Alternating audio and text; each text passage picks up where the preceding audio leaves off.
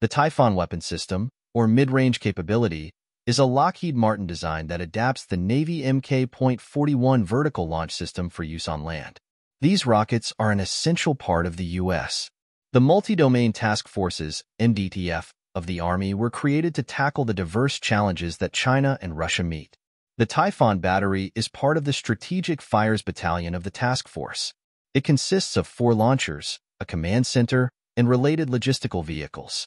Additionally, it includes the High Mobility Artillery Rocket System, HIMARS, and Dark Eagle Hypersonic batteries. The Typhon battery is part of the Strategic Fires Battalion of the task force. The Intermediate Nuclear Forces, INF, pact was implemented in 1987, and the U.S. Army has not had a fire capability since. The MRC builds upon the missile and launcher systems currently in use by the U.S. Navy. The MRC can take out a wide variety of mid-range targets, fulfilling the Army's main modernization priority of medium-range precision fires. The MRC achieves operational capability in fiscal year 2023 upon completion of system testing, training, and delivery of the missiles. Delivering the ground hardware first allows the soldiers to train on the equipment, create doctrine for the system, and develop tactics, techniques, and procedures.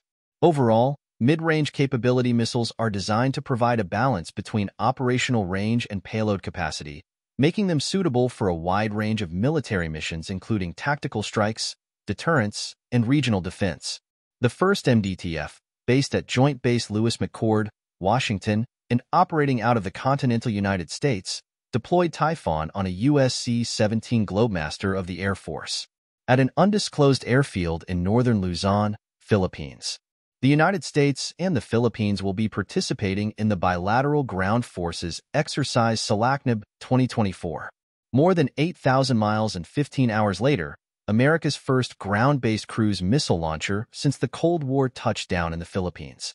If you want to watch videos like this, click any one of the 2 videos featured before this video ends. Subscribe to our channel for more videos to watch.